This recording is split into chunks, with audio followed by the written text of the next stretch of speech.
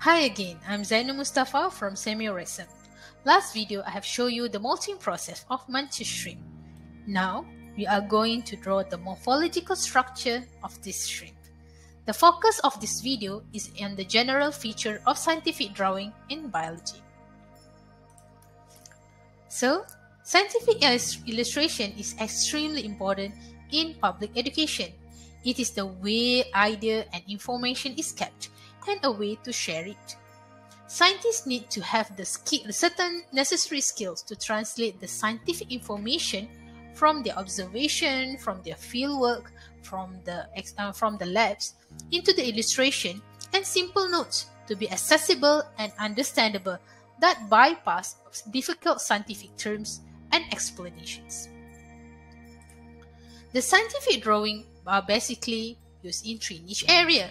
They have similar general rules, but might quite look different and emphasize on different aspects.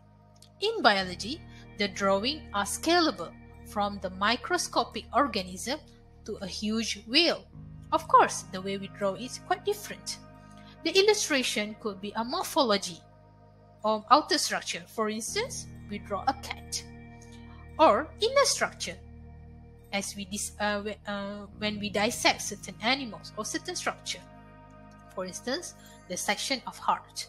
Sometimes, the biological mechanism also could be illustrated. For instance, the circulation of blood. In chemistry, the scientific drawing always involves the apparatus setup and symbols. For instance, we use arrow to represent heat. Similarly, in physics, the drawing could be extended to show the dynamics and movement and even changes. So here are the general tips to have a good scientific drawing. However, these general rules are basically for exam purposes and training our young scientists to have necessary skills and competence to be a great scientist in the future. Use a pencil. Pencil is the best companion for scientific drawing. One could sketch using pencil and erase if required. The second, use single line, no shading, or dot. Only use dot if required. Stroke and asterisk lines are not encouraged in scientific drawing, so use single line and dots. Label the structure clearly. Avoid cursive writing. Use ruler to ensure the straight line for the labeling. The label line should not be crossed on one another. Arrow at the tip of the label are not encouraged. Naming should be at the tip of the label, not on top of it. Add title for your drawing.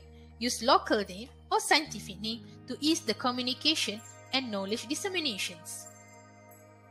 Let's look at the drawing process. This is the morphological drawing of mantis shrimps. It starts with the simple structures and go for the details. You can use some dotted line to emphasize on certain structures. Then remember to label it correctly. Use a clear handwriting to show the name of the label. And remember to add on the title at the end of the drawing. So here are the structure of the stomapods. As for the teacher's notes, this scientific drawing is very important learning tool and as a diagnostic tool. Teachers can use the scientific drawing to indicate the understanding of the students. It can be used at any level. As it started at the primary level, we start to introduce with the scientific drawing and it becomes complex as we try to draw much detailed morphological structure. The visual representation helps everyone to collect, process, and understand information better. It requires metacognitive thinking skills such as analyzing an object, evaluating which part to include, deciding where to place elements, or making judgment about size, color, and even shapes.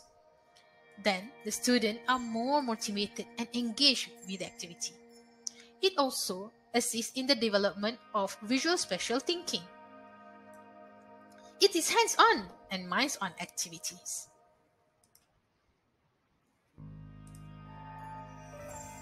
So I think that's all. See you next time. Bye.